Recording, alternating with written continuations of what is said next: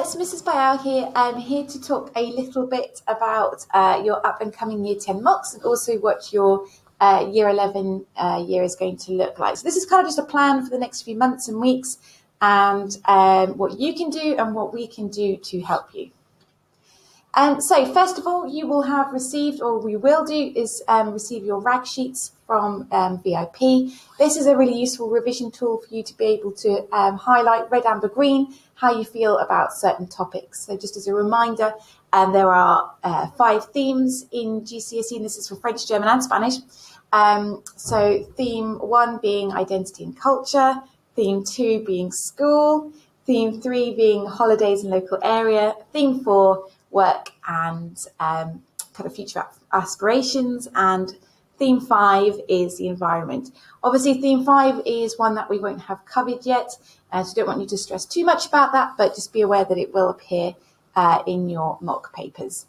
You will also receive vocab booklets that look a little bit like this. Okay, and this is obviously a German one, but you'll receive one in French and Spanish as well. So use this alongside your knowledge organisers and to ensure you're familiar with vocabulary from all the topics in your rag booklets. Okay, so hello, this is Miss Merchant here. So you're also going to need to do some listening and grammar practice at home, because you are going to have a listening paper to do, which is going to be worth 25% of your overall grade. So it's very important. The best thing you can do to practice listening activities is by logging into ActiveLearn. So ActiveLearn is the site that we use as teachers every day in your lessons to access the textbook. And we do have student-specific logins for you. So I'm going to go through those details on the final slide a little bit later. But you log in using your details, and then you can see that there'll be activities set for you by your teachers for you to do as homework tasks. And that is going to be set for you each week and put in class charts so you know what you're doing.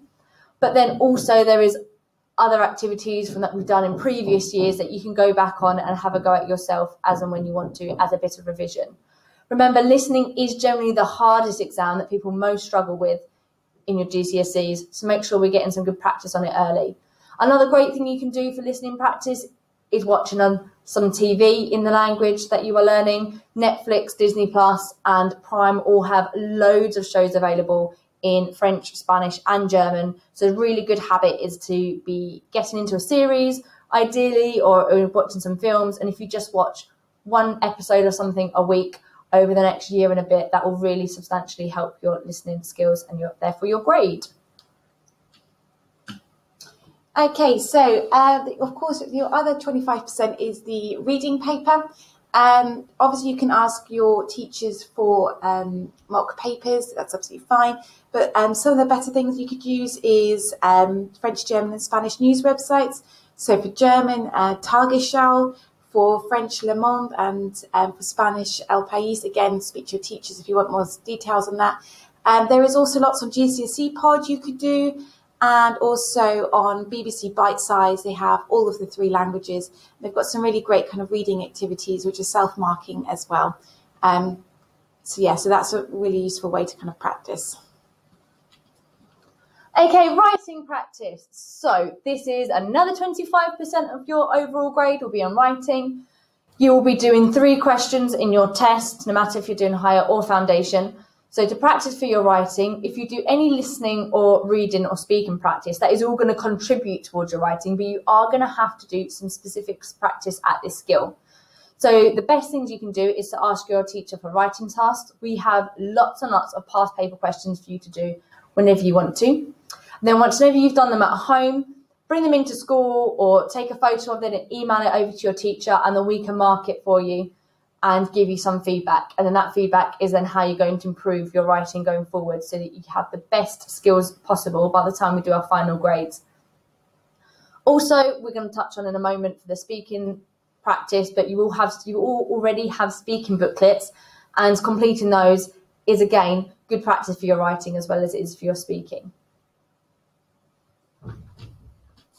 Okay, so speaking is the last skill for us to look at, and alongside the listening is probably one of the slightly trickier ones. It is one that we are going to be assessing fully this time around in your mocks. It's going to be quite different to a lot of your other exams in terms of how it's laid out and done.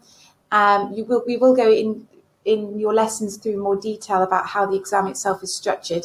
But just to kind of give it a quick run through, you're looking at 12 minutes of preparation time with Ms. Kobe, where you'll have your role play and your picture-based task to prepare for.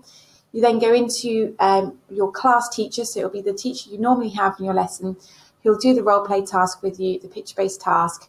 You'll then deliver your presentation, which is going to be 1 minute long, and then there'll be a conversation time on that topic and another chosen topic as well by us. In terms of practicing for it, you need to have completed all of your speaking questions for all of the themes that you have done. So really for all of you, that's themes 1 to 4. The only one that should be blank really at this point is the environment. What we are going to do for the speaking exam is ensure that you have the speaking questions on the environment are taken out to make sure you don't have an unfair disadvantage on that one. Okay, but essentially all your questions should have been answered for the other topics. You're going to make sure you're using at least 2 tenses per question, including lots of connectives. Again, each teacher does something slightly different. Okay, but making sure you're including those kind of gold standard phrases that your teachers, I'm sure, bang on about all the time. You also need to rehearse your presentation. It needs to be 1 minute long and learn off by heart. If that means reciting it to your dog, to your sister, to the man at the bus stop, so be it. But it does need to be absolutely learned off by heart. In terms of practicing, get your parents to ask you the questions from the booklet at random, and particularly the questions that are to do with the topic of your presentation. So if you've chosen the world of work, you need to know the questions in the world of work because you know that is a topic you will have. There is absolutely no excuse for not knowing these off by heart. Okay, so overall, here are some other useful websites. So you've probably already heard of it, Duolingo, the app with the little green owl figure on it. It's really good for just doing some quite light-hearted language practice, and you can compete against other people. Memrise is something that we've dabbled in and out of as a department. It is being added to your weekly homework list this half term. So you'll be having to log into Memrise to do vocab practice. Really good there because you can log in and have a go at revisiting the vocab that you've done all the way since the beginning of year 9. And especially since you guys did miss out on some things with the 2 lockdowns, that's going to be very, very useful for you. For French, German and Spanish, BBC Bite Size has got lots of things. They're quite nice because it's broken into the different skills and themes just like we do in lessons. And you can create your own logins there from what I recall, and so you can see where you've got up to last time. Linguoscope is another thing we have in our school. So you go on to www.linguoscope.com, type in the username and password that are on the screen there, and then you select the intermediate or higher level. You're not beginners anymore, I'm afraid. And then you can choose the topics that you want to have a go at, and there's little games you can do, there's gap fills, and there are worksheets you can do as well. Then, as I earlier mentioned, you've got PearsonActiveLearn.com, which is the online version of our textbooks in school. And you put in your whole school email address in the username section, and then everybody's password is almost in one with a capital O, where you can log in and do lots of different grammar, vocab, reading and listening activities. Okay, so that is everything you can do to revise. Make sure we are starting early. Do not be that person that doesn't start doing any revision until you get into year 11, because you will have so much piled on top of you, it will all become a little bit overwhelming. So let's be clever about it and get started early.